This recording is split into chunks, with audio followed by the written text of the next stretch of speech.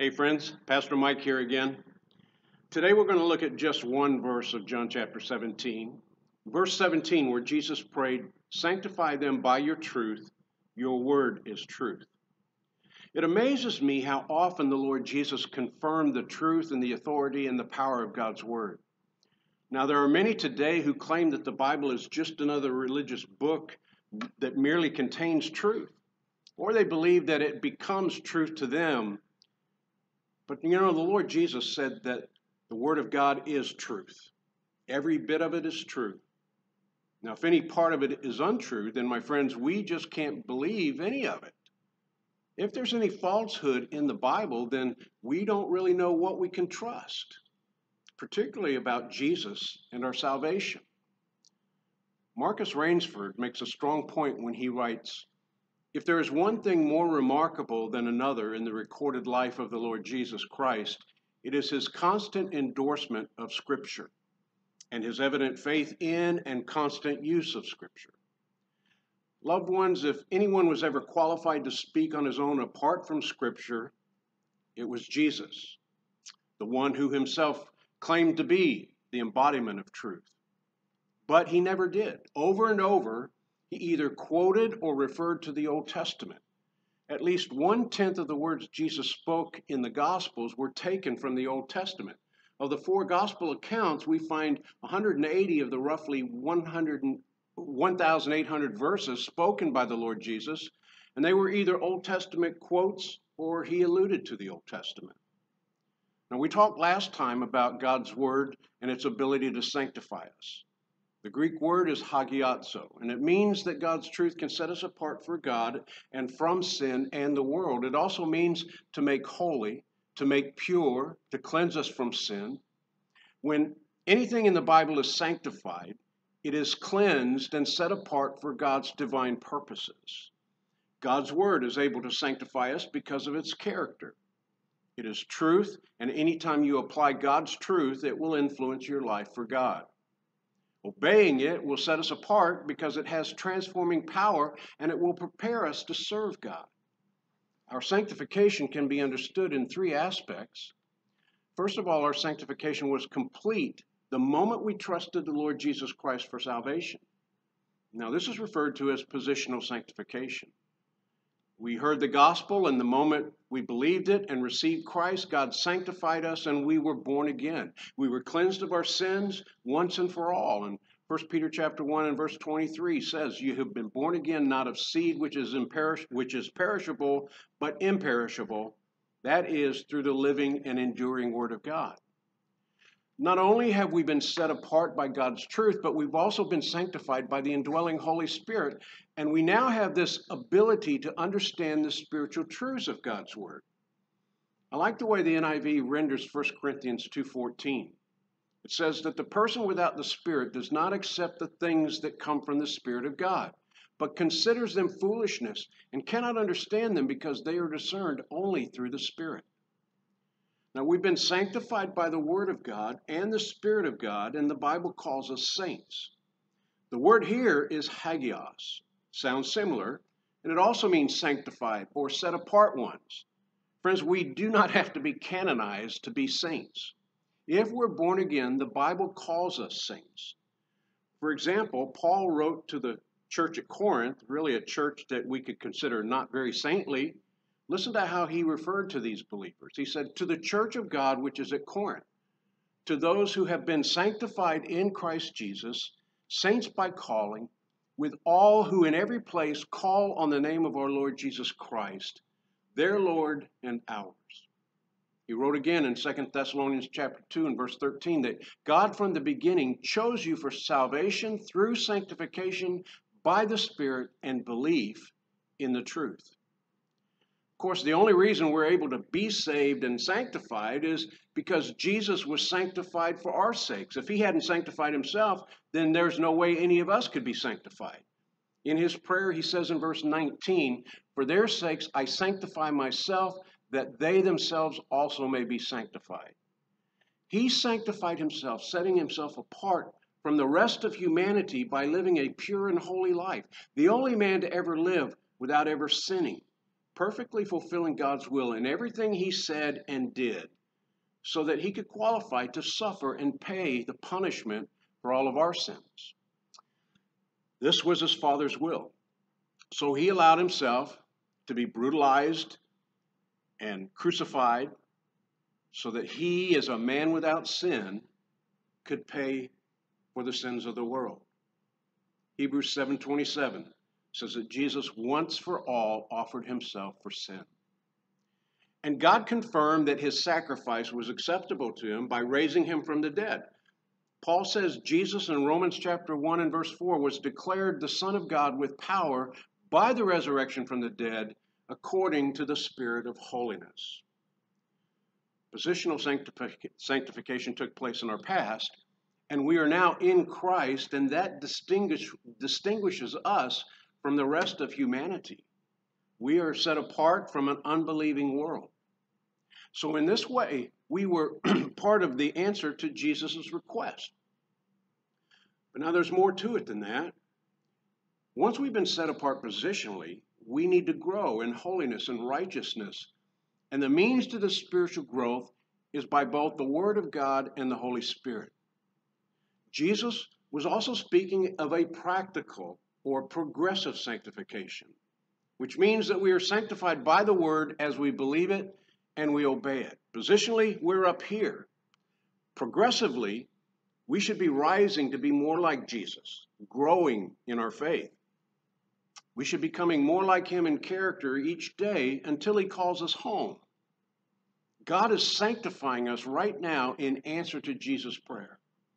That's why Paul would say, I press toward the goal for the prize of the upward call of God in Christ Jesus, Philippians 3:14. You can't get there without the Word of God. You can't be sanctified apart from the Word of God. Truth applied to your life by the power of the Holy Spirit is how God will bring you to spiritual maturity. We were set apart for God's special purposes.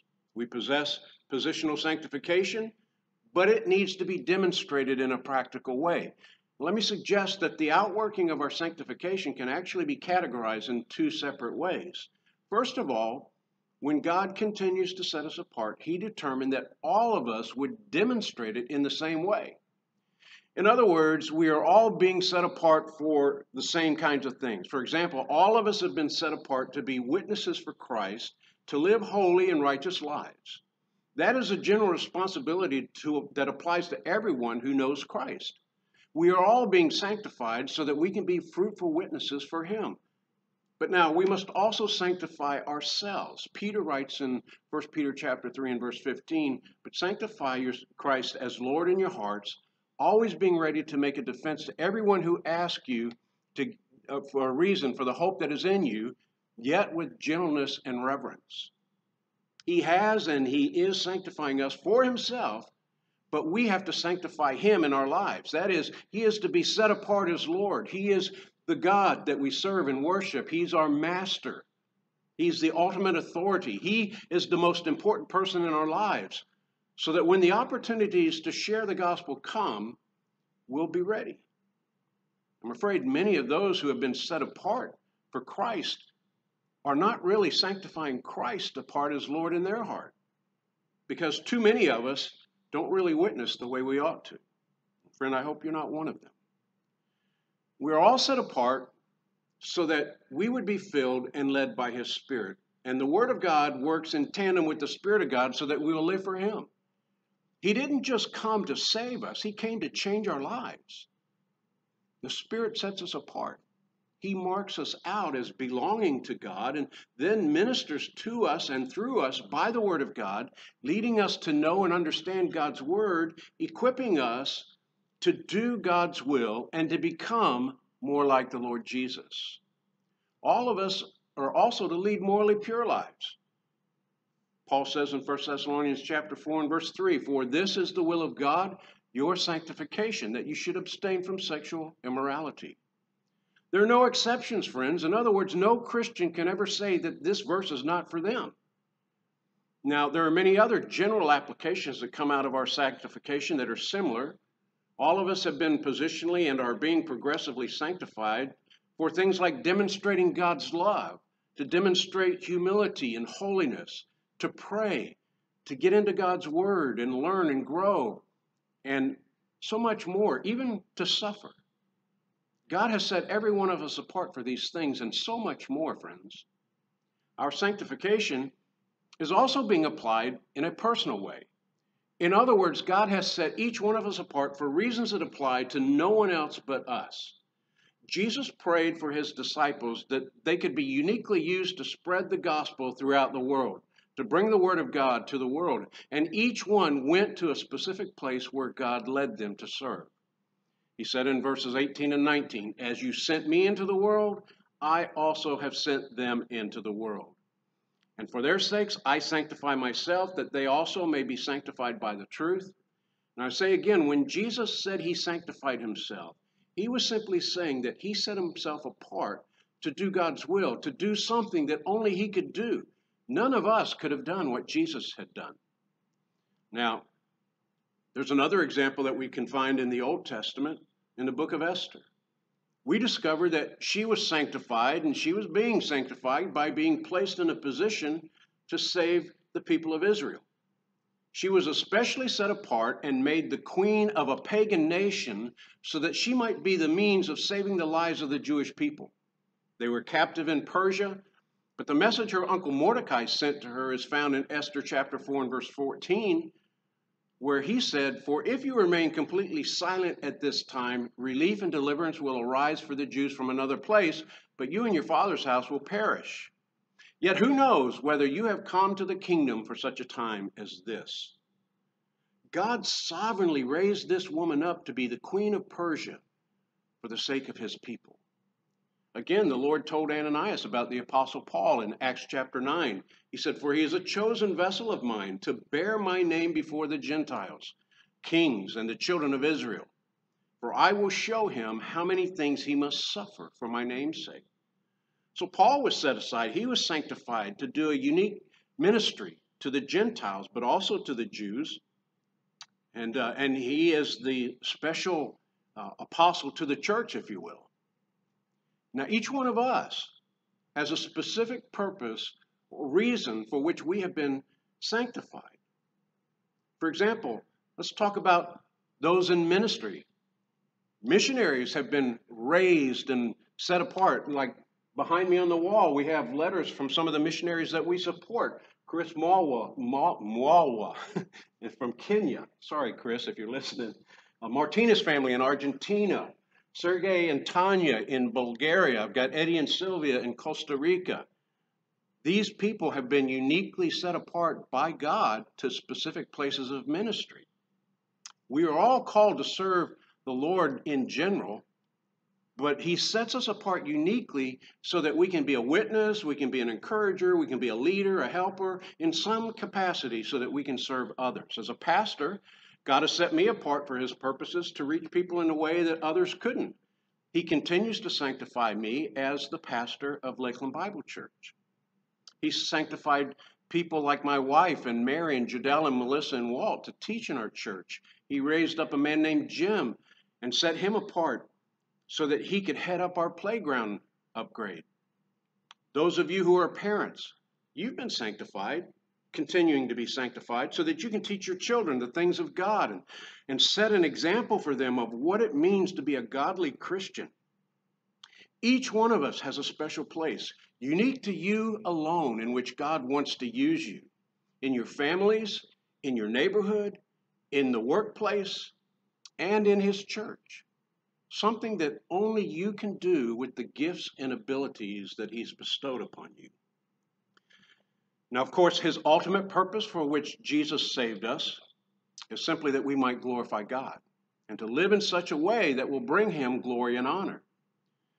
Now, when this life is over, our sanctification will be complete. And that, my friends, is called perfect sanctification, where we shall receive forever our glorified bodies, and we shall be like him, for we shall see him as he is, according to 1 John chapter 3 and verse 1 and verse 2. So you could say that there are three tenses of sanctification. We have been sanctified. That's in the past. That's positional. We are being sanctified. That's right now. That's progressive. And then one day in the future we will be sanctified. That is perfect sanctification. Or we could say it another way. Positional sanctification is God's work of justification. Progressive sanctification is God's work of sanctification, progressively transforming us into the likeness of His Son. Then perfect sanctification is our glorification, when one day we will be like Him and have our glorified bodies forever. Every way you look at it, friend, God is answering the prayers of our Lord Jesus. And I thank God for that. Let's pray together. Father, thank you for answering your Son's prayer. Continue to sanctify us so that we may become more and more like Him. Lord, may we cherish your word as the absolute truth. It is our ultimate authority in life to believe it and to obey it so that your Holy Spirit can transform us. Thank you that one day we will be completely sanctified, perfected forever for your glory. Do for us, Lord, what only you can do. And then use us for those things that you've determined that only we can do. And we'll praise you and thank you for it in Jesus' name. Amen. Amen. Well, friend, I trust that the word is a blessing to you. Go out and serve the Lord Jesus. He set you apart for his purposes. Amen. So God bless you. God willing, we'll see you again next time. Bye.